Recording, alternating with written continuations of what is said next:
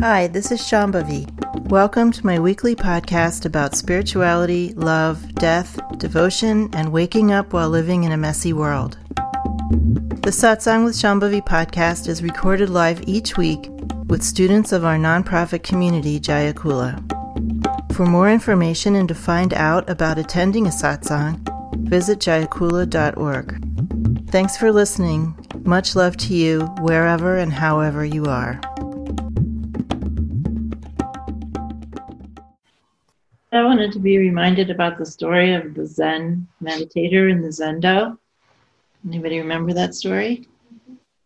The one who's falling asleep, that one?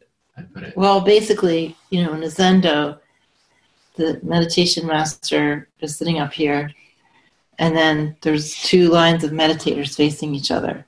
It's usually kind of a rectangular room. And so they're sitting on some kind of raised platforms on black zabutons with black cushions, precisely the same distance apart from each other. And the meditation master is slightly higher on his or her black cushion and black zabuton.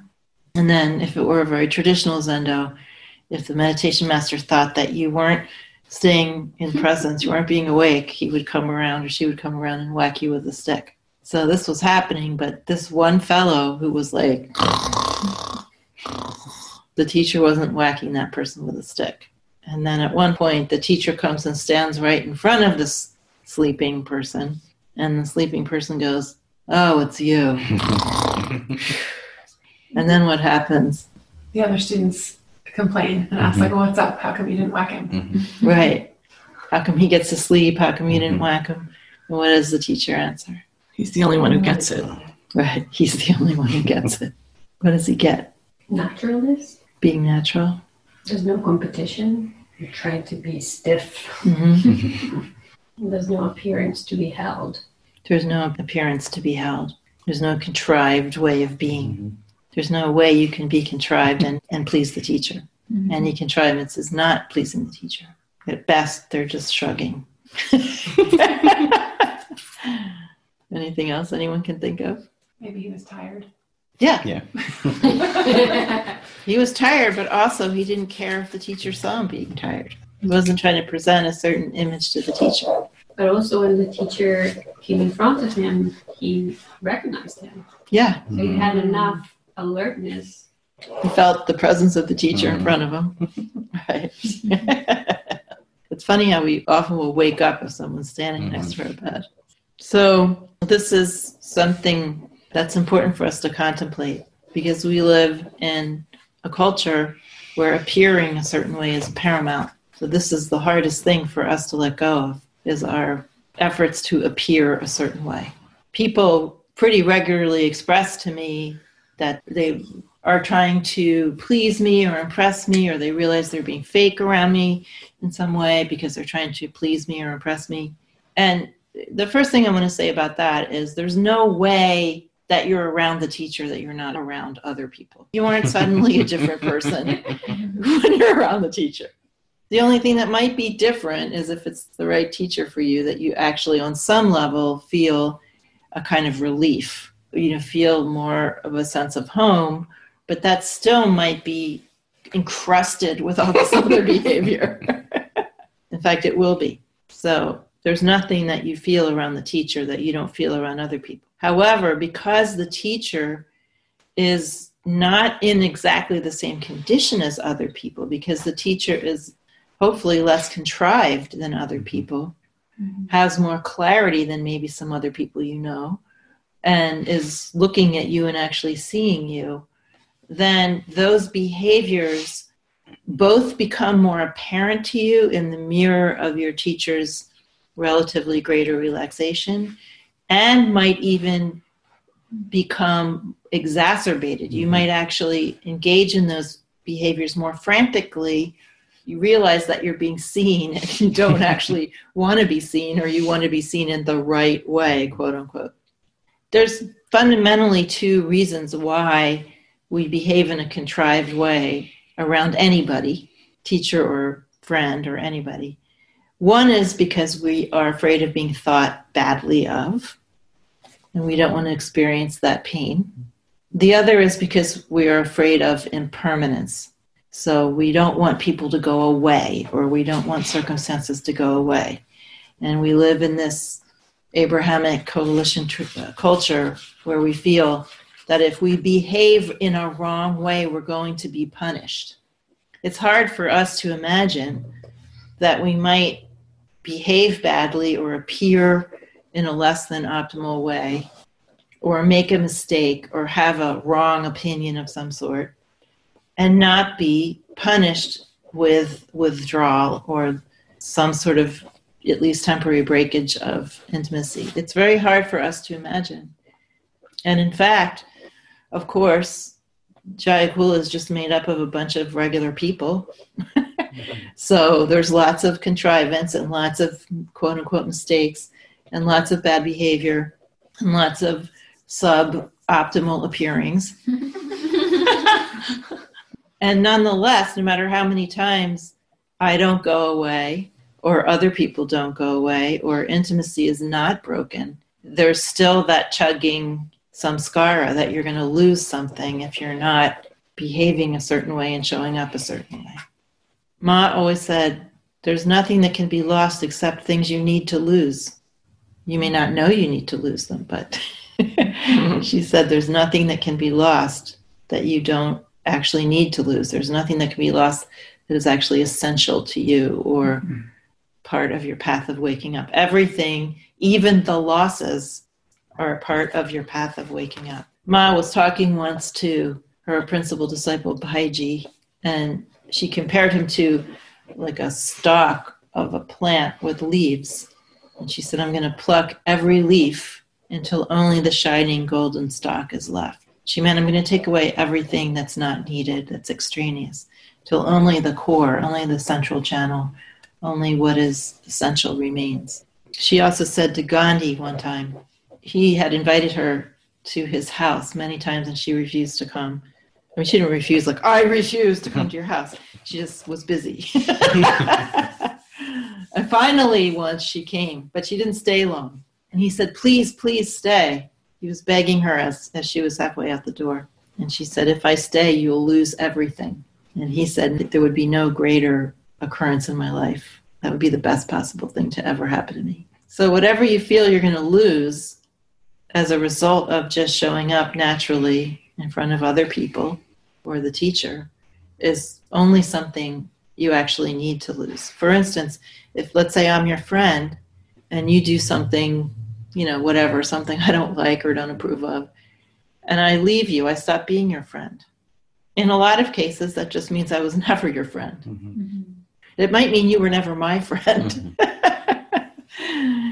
But in any case, most of the time, actual friends will make space for people to be sloppy and show up in a way that's less than optimal. And that goes 100 times for the teacher, 100,000 times for the teacher. The other thing is that the self that you're projecting or contriving is simply your conventional, constrained, and extremely limited idea of what a better version of you would be. I mean, really, how do you know? Since you aren't a better version of you, you are just you. You're neither a better version of you, nor are you a worse version of you. You simply are whatever you are in this moment. The idea that you would know what a better version of you is kind of laughable. And particularly in relationship to the teacher. Most of the ways that people contrive around me are absolutely transparent to me. Not always, but most of the time. And they're not anything that is, I actually think is better than who they were before they contrived that self. Most of the time it's worse. Or just watching the process of contrivance is sort of like, just waiting for someone to come around and start being real again. It's a missed opportunity every time you try to get away with snowing your teacher. It's also a missed opportunity with other people too, because when you're doing that, you experience a loss of intimacy. So, there's loneliness in relationship because you're not really being there as you. You're being there as a simulated version of you, made up by you. Could that be good? I don't think so. Could that possibly pass? I don't think so. And certainly when you're working with a teacher, why bother being there if that's what you're going to do? Now, of course, those behaviors have momentum. So you can't just like snap your fingers and make it stop. But you could be a lot more aware of it and a lot more brave in just letting it drop. And here's the thing, because your obsession, your maniacal obsession with doing something the right way causes you to, in saying that you are dropping the contrivance, to actually position the dropping of the contrivance as an accomplishment that you will then brag about and have it be another contrivance. So you think about how to be when you're not being contrived. So now you have two versions of yourself going.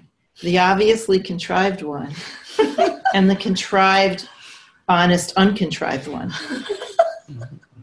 The one who's performing uncontrivedness. Because you've made it up in advance. You've decided how you're going to be. Anytime you decide how you're going to be, you are being contrived. You're just being a character in a story. So when dropping something means you drop it and you don't put anything in its place. There can't be spontaneity without that. There can't be spontaneity when you've decided in advance what it looks like to be uncontrived.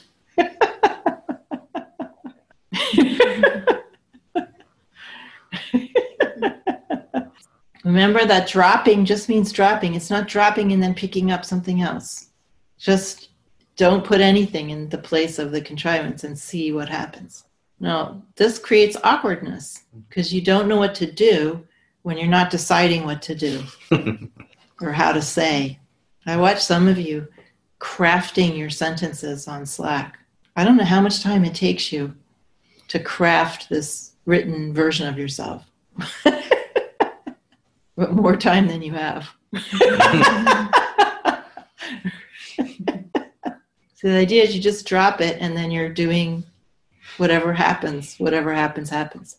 So that means you have to be able to surf or wade or float through periods of awkwardness where you're not really doing much of anything because you've dropped the behavior, but the gateway to spontaneity hasn't quite opened wide enough yet. You have to let yourself be in that interim zone of awkwardness. You don't always have to know what to do or what to say or how to say it or how to do it. You do not need to organize your whole life around not making mistakes. I mean, can you imagine? Some of you are doing that. And there you are on your deathbed with your mistake app. Okay, I made 19,432 mistakes. I corrected them 7,432 times by editing various things. And I was perfect 4 times. All according to me. All according to me. You know, what happened to clear mind, don't know. Because really, you don't know. And you aren't ever going to find out either. It's not like, okay, clear mind, don't know. Clear mind, don't know. What am I going to know? Clear mind, don't know. Doesn't work like that. Because spontaneous life is just a series of unplanned responses. There's no big picture. There's no coherent self that you arrive at. The self already is what it is. There's nothing to arrive at or invent. And you have to be willing to not know what you're doing. Or at least understand that you never did know what you were doing. Mm-hmm. Because there are going to be times during your spiritual life where you deeply, deeply, deeply have no idea what you're doing. And if you... And if you're not willing to be in those times, you won't realize, because those are times of enormous fertility. So if you're always trying to figure out what you're doing and how to do it right, you will never, ever experience any kind of significant awakening. Why are those times of fertility? Because they are, speaking from personal experience. Mm-hmm. In part, they're the times when you reach for God the hardest. Mm-hmm. But I don't think that's the reason necessarily, but it is something that happens. Like they go hand in hand. Mm-hmm. Mm-hmm. Yeah, sheer desperation causes you to surrender more deeply and reach more deeply for that connection. I mean, unless you're not 100% convinced, and then you might become skeptical or walk away. But if you are convinced, then you will reach more deeply and surrender more deeply. So don't know is so, so important.